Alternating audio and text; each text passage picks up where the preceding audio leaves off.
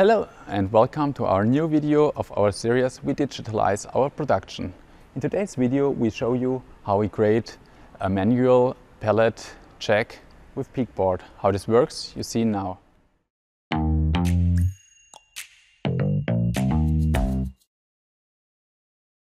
I'll start by adding my heading, as well as 3 rectangles where we're later going to display information about the current pallet, the destination of the pallet, and information for loading the pallet.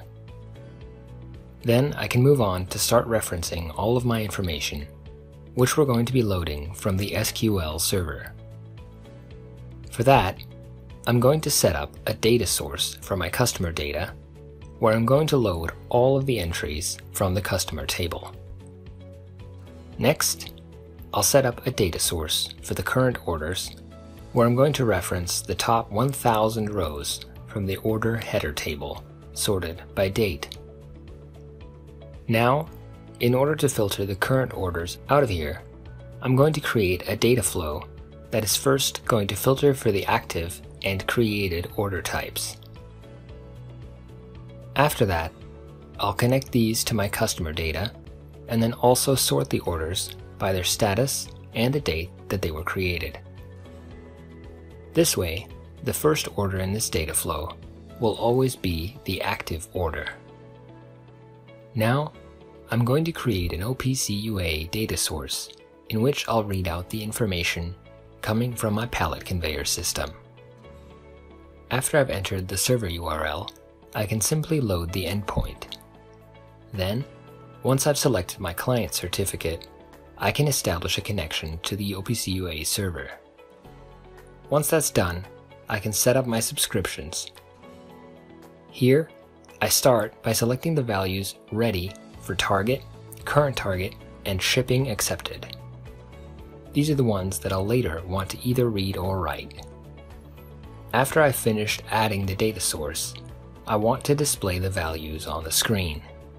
To do that, I'm going to create text boxes that are going to show to which destination the current pallet is being routed.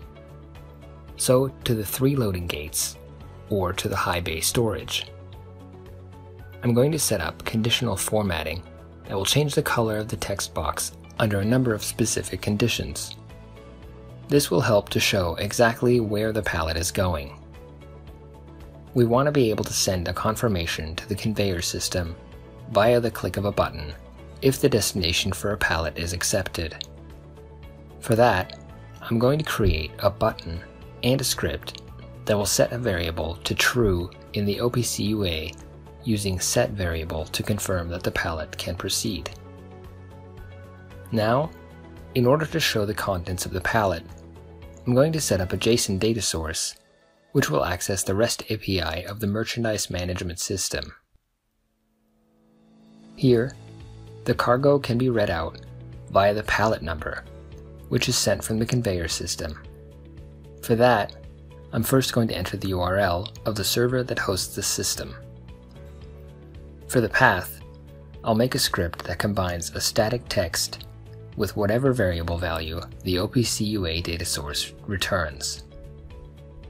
Now, I'll be able to see which values are returned for the pallet that's currently active in the system.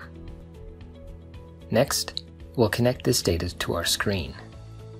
For that, I'll add a picture of the load carrier, 3 of which can fit on a pallet. By default, I'm just going to pick blue here, and then add the other colors that should appear on the pallet via conditional formatting. If the pallet is empty, none of the elements should be displayed. With that, I'm finished with today's visualization for pallet control. What you can see here is the current load of our pallet. Also you can check to which gate it should be shipped. If you're fine with that, you can click on the accept button. Thanks for watching. In our next video we show you the overview of our 3 loading gates. See you then.